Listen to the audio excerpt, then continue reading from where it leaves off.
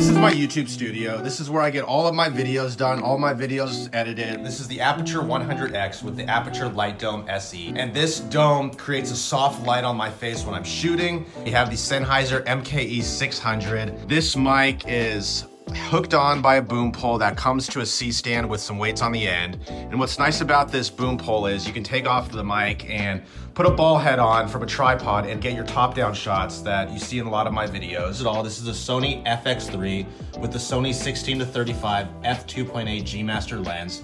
We have the handle up top with the XLR going straight into the mic. And then as we come down here, we have the Flexi Spot desk. This is a sitting standing desk, so you have flexibility there. We have an HDMI going straight into the Atomos Shinobi, so I can see everything that I'm shooting, make sure everything's lined up the way I want it to be. And then I usually have my laptop, which has my notes, storyboard, script, whatever it may be.